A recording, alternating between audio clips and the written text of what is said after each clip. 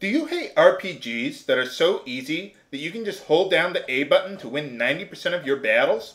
Do you yearn for a challenging game that can just stick it to you and say, screw you, you get to reset now. You don't deserve to live because it's so brutally unfair?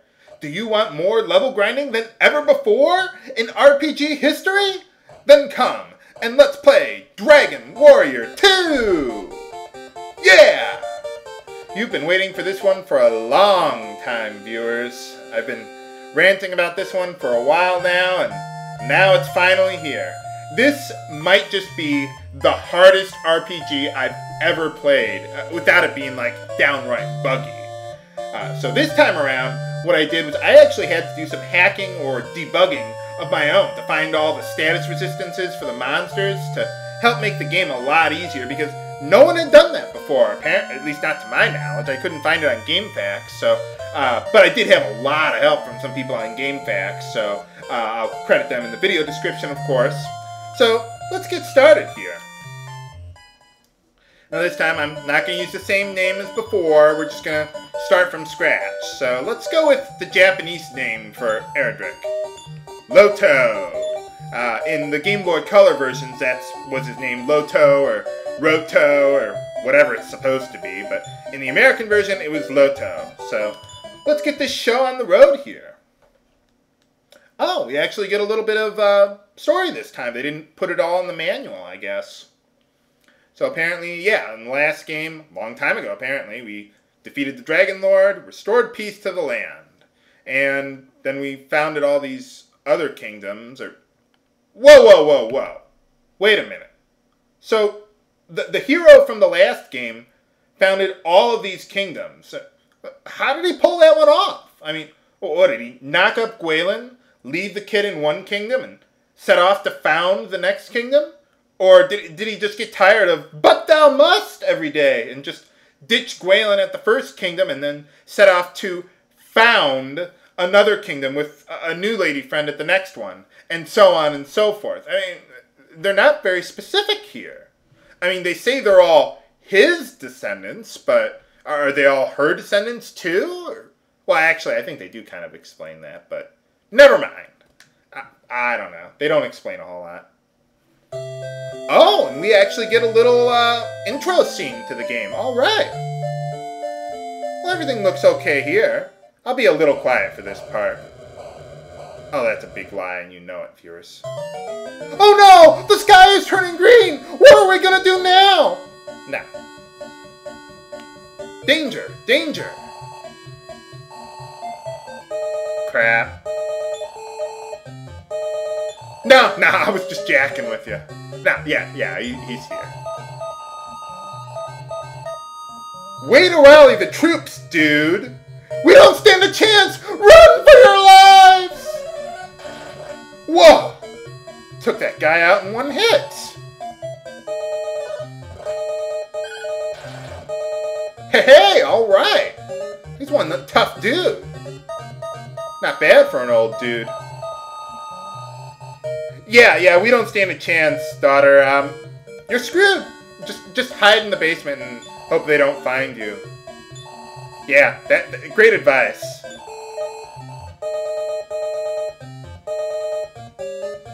Oh no! Got her trapped.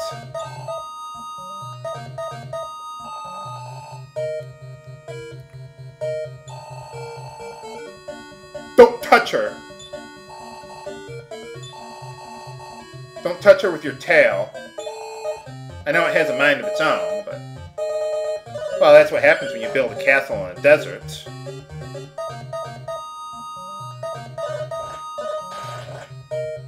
Oh, no!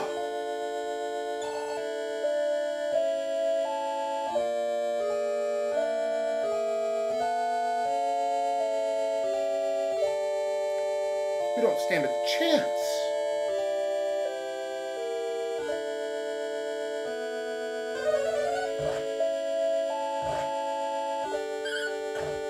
Come on!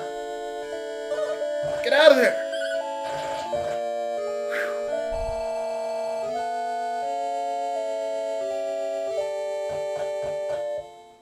I'll be honest, that music gets me a little choked up. That was beautiful music for the intro there, though. I'm serious, though. That scene gets me choked up. I mean, she was killed right in front of her father. He was killed. Wait a minute. The king was killed right in front of his daughter. I mean, what the hell? How did that get past Nintendo of America? I mean, he was brutally murdered right in front of her. Jesus Christ. They burned the castle down to the ground. And this was added to the American version of the game, by the way. That was not in the Japanese version. I am shocked that they went through that effort to add that to the American version of the game. I can't believe that. In the Japanese version of the game, we start right here with the soldier coming in saying that, oh yeah, I'm kind of dying here, but yeah, we gotta stop this evil sorcerer trying to take over the world. So, pretty easy premise. Yeah, we need more useless old guys to stop them. I mean, heck, the old guy could take out those gremlins in one shot. Those gremlins are hard. This is a hard game.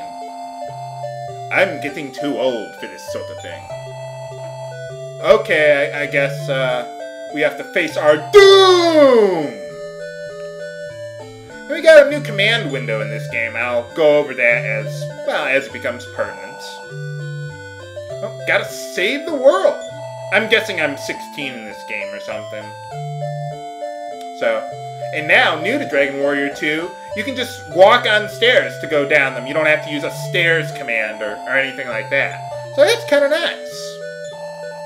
And in this game, we get more party members than the last game. We actually get 2 additional party members this time around. So, alright.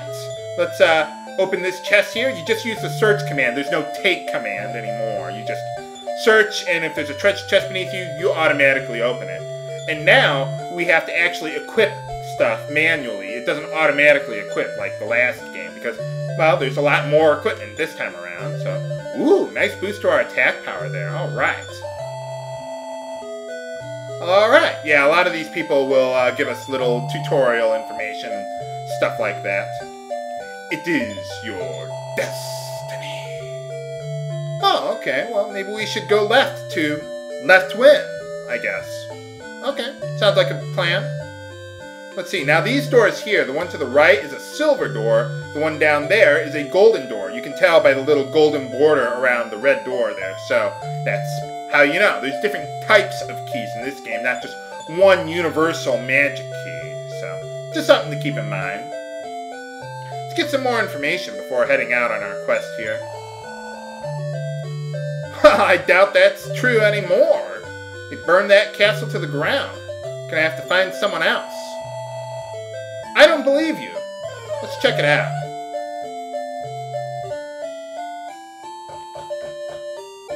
Whoa!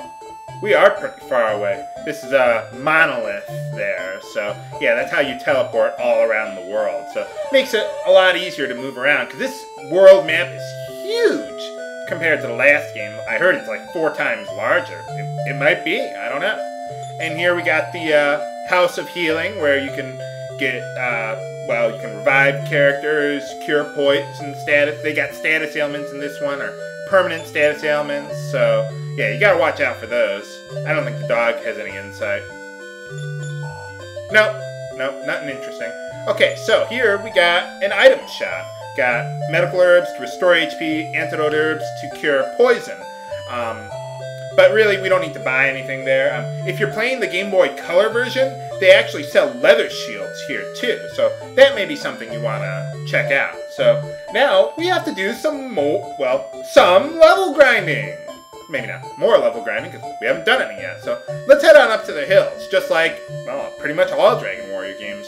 If you are in the hills, the encounter rate is a little higher than if you're, like, directly on the plains itself. So let's just walk around for a little while, and maybe they reduced the encounter rate. I don't know. Where'd all the monsters go? There we go. Alright, one-on-one. And unlike Dragon Warrior 1, we don't have a background anymore. It just goes all black, and it's just pure text. Just pure classic RPG goodness. Whoa! 3 enemies! I'm totally unprepared for 3. we didn't have to deal with this in the last game. Yeah, new to Dragon Warrior 2, since we have more party members, we have more enemies to deal with, and you got new complex strategies and everything like that. So basically, just like the first game, basically just start out with the fight command. Actually, our main hero in this game, we don't learn any spells. Our two companions will. You also have run, obviously, and instead of being able to cast spells, you have the parry command, which is basically defend. It reduces all incoming physical damage by half. So there you are. Unlike future games, it does not cut spell damage in half. I think it does cut spell damage in half in the Game Boy Color version, or at least I know it does for enemies, but I forget whether it does that for you, too. But yeah, just keep on walking around doing some level grinding. I'm just going over the battle mechanics while I'm doing some of it here. You don't want to go any farther north than where I am now, because if you do, you'll get into battles with really hard enemies. So what I want to do is I want to get up to level 3 before moving on to the next town there. Hey, alright, we gained another level. And yeah, you gain experience points, you gain a level, you gain some stats. Really all I care about is strength and HP for the hero there. Man, I remember when I first got this game, back in 1990. I would have been 8 years old at the time. Long time ago. I remember seeing the silver box and the case and everything. It was like, whoa. I remember vividly receiving this game myself. It's an interesting story, actually. My brother probably won't like this story, but my brother and I, we were roughhousing. We were kids, boys roughhouse, right? But this time, for whatever reason, I don't remember why, it got a little too rough.